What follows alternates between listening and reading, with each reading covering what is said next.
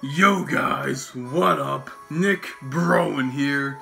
Today I'm giving you a Ancient Magus Bride discussion slash review.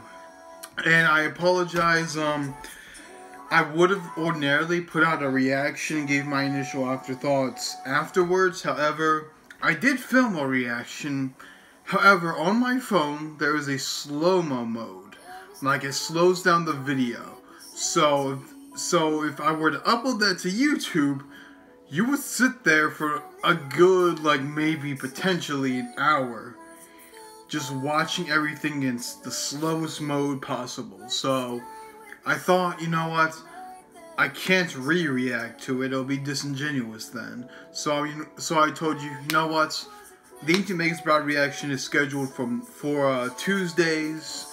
So why not, since I already watched the episode, why not just give you a discussion or a review, whatever you want to call it. So that is exactly what we're doing. A discussion slash review of the Ancient Magus Bride episode 9. Right now.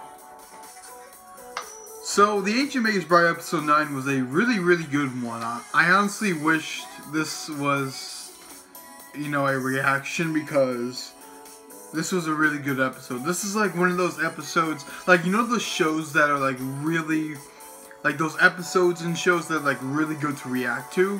That's kind of what this episode was like, and it was really awesome and cool. So, I mean, yeah, but it's just a damn shame. But without, delaying anything else, let's get into this. So we start off with, I believe Elias was tearing the little creepy kids' chimeras apart. On top of that, Chise was unconscious. However, in her unconscious state, she also got to see the memories of what's the dude called? I don't know his name. I can never remember it. The werewolf dude. I think it's called a Grave Grim or a Grim Grave, something like that. But she got to see his memories and see the fact that, him and his sister were really close. And it was a very big tragedy to him, that the fact that his sister died. Which, his sister died by, kids at a school or a church. And that was really dark in of itself. On top of that, we got to see, how he was handling it.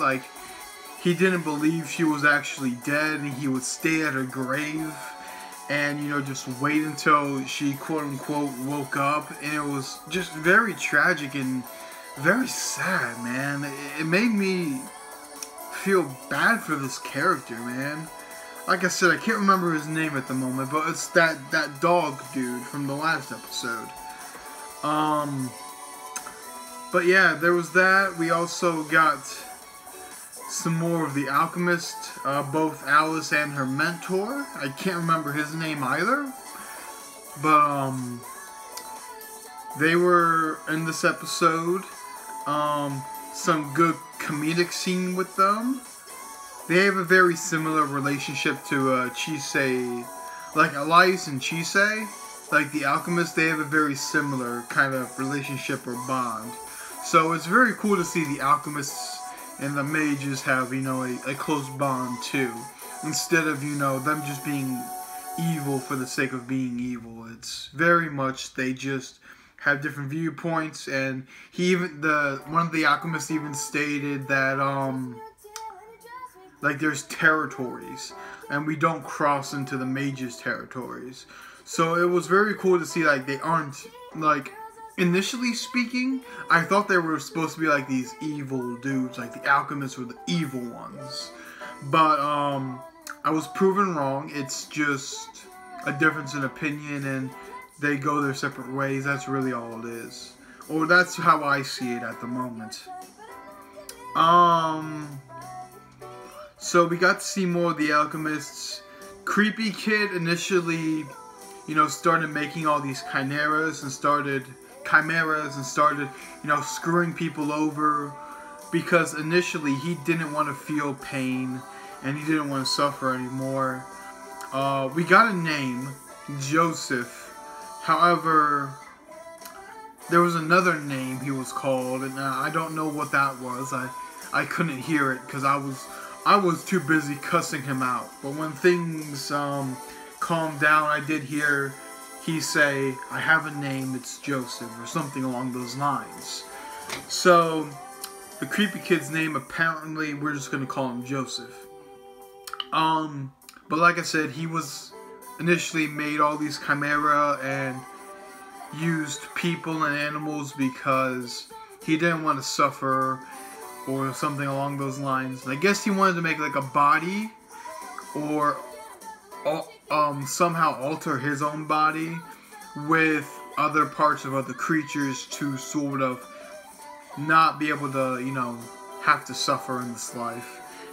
And he also said that the meaning of life is to not suffer, but you should make other people suffer, is what the implication was.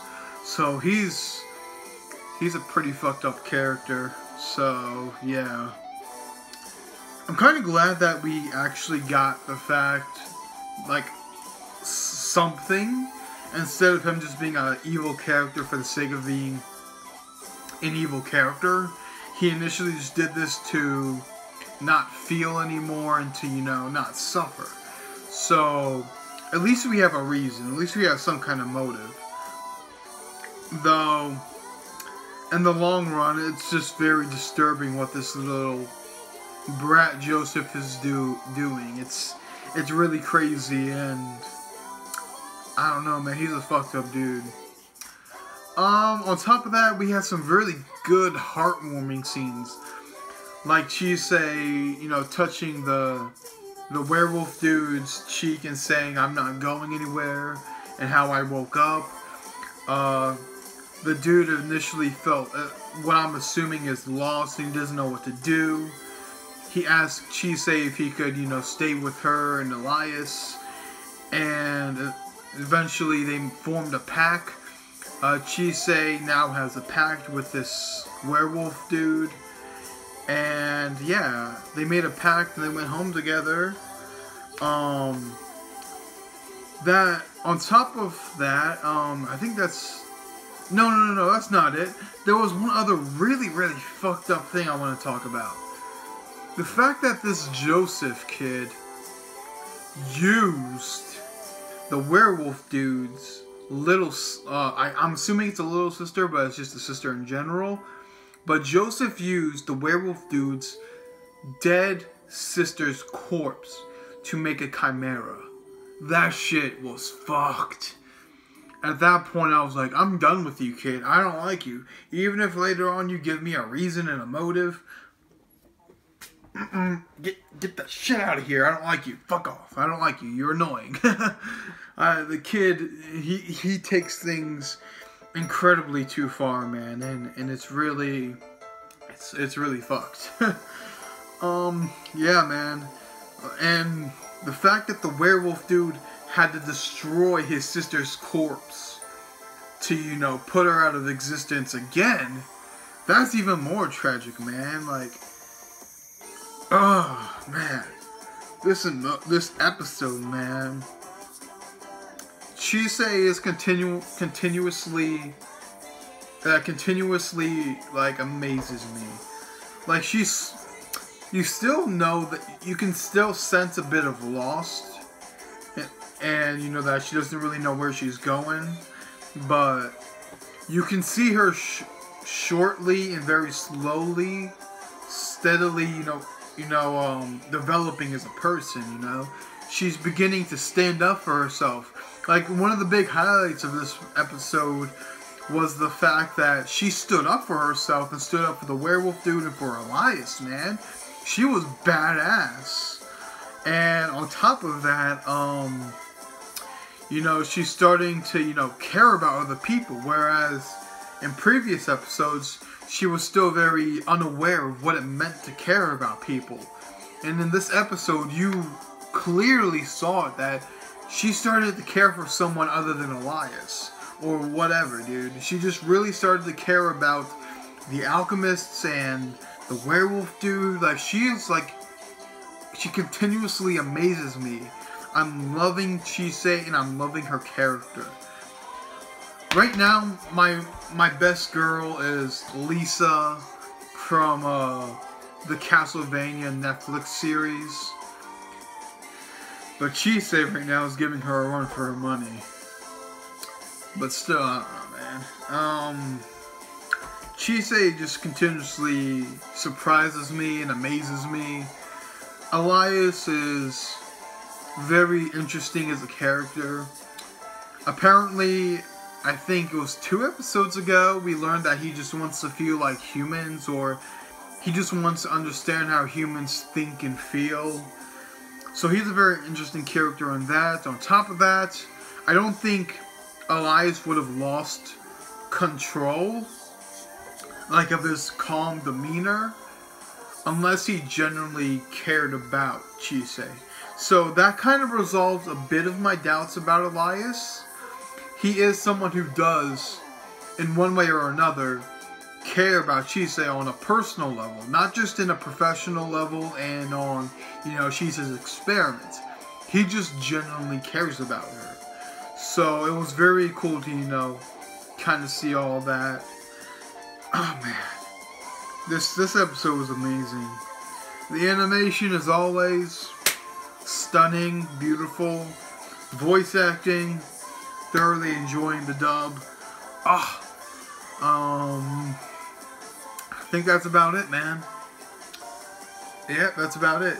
So you guys, with that being said, if you like this video, rate it 1 through 10. Like, comment, share, subscribe, do all that fun crap. And as always, this is your boy, Nick Browen, out with the yay.